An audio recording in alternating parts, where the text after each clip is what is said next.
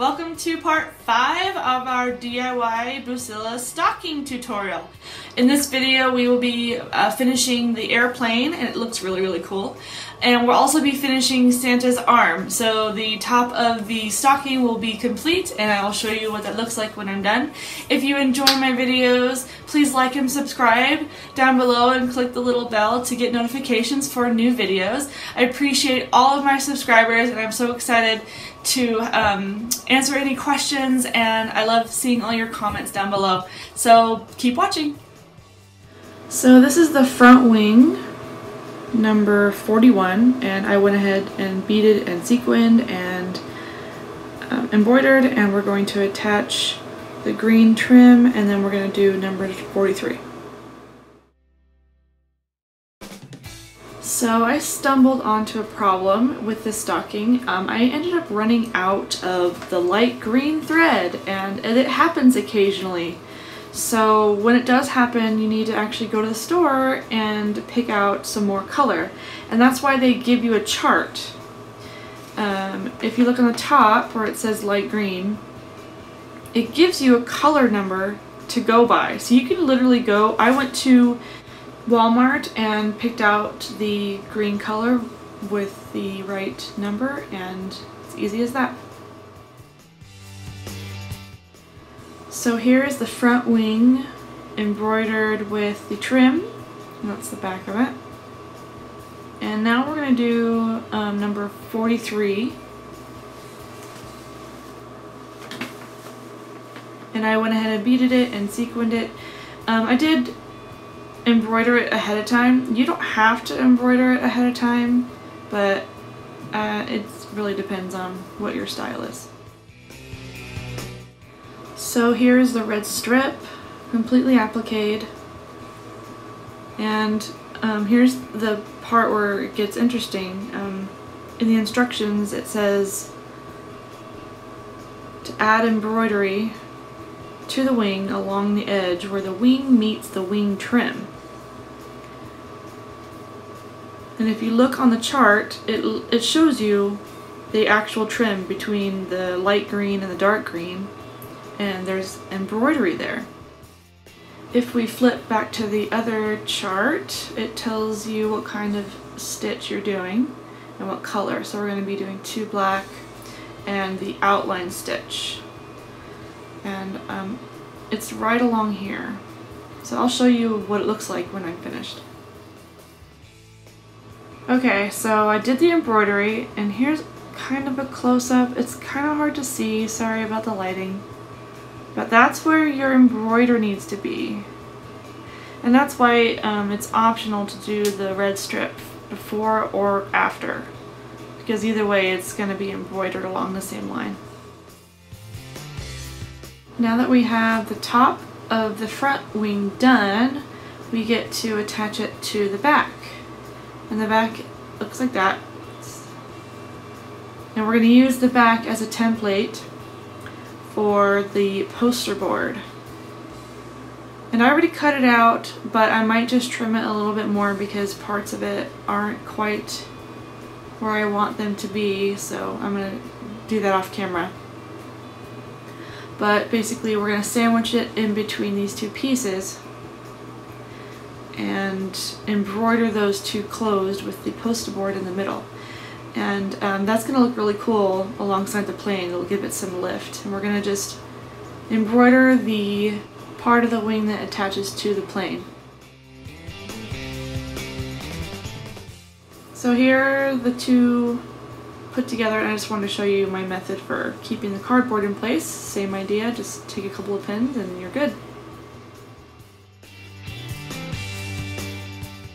Remember to remove the pins before you add the plane wing to the actual plane. That would be a good idea.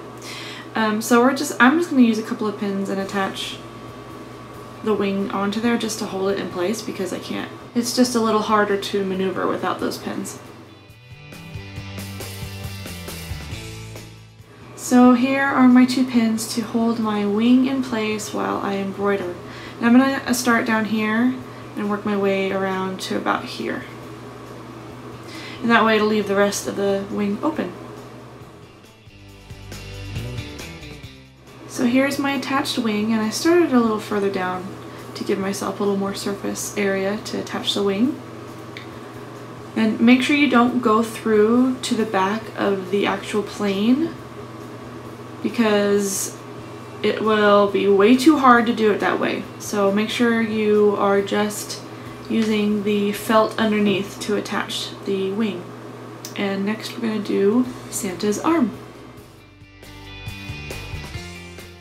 So this is Santa's arm, beaded and sequined and embroidered, and here's the cuff to the arm, and we're going to attach those together, and we're going to attach the backing to it also.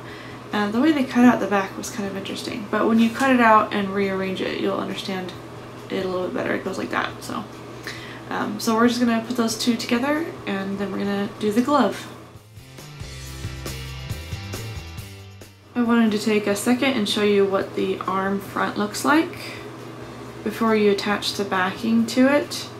And this piece we are going to stuff, so that's what those two look like when they're together, and they line up pretty well. And then you're going to applicate them and stuff them.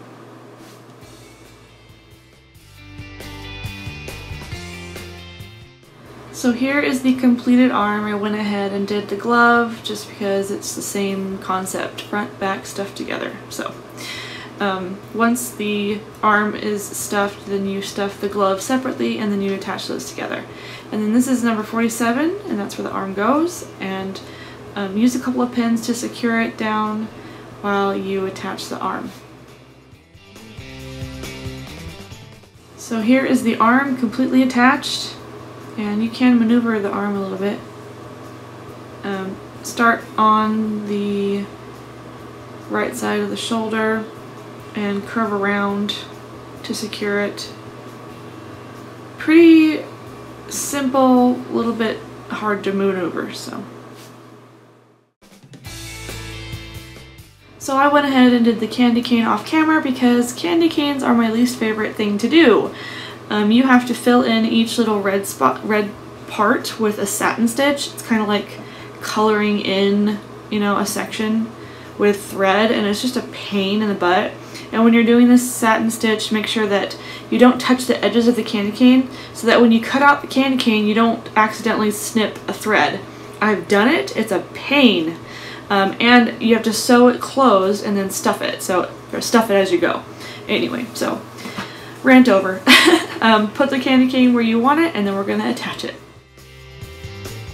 So I put my candy cane pretty close to what the picture is on the front, and it's a little bit difficult to put on. It only calls for a few stitches, and you need to make sure you go through the glove. See, my stitches do go through the glove, so the glove doesn't move around, and make sure you do not go through the back of the airplane. So here is the airplane and Santa all finished. I love the way the plane looks with the cardboard. It gives it an awesome dimension, and it makes it look like it's popping out. I really like that. Tacking on this was a little bit challenging because you can't really go through the poster board, so I kind of went through the side, but it turned out really, really good. So that's the top portion.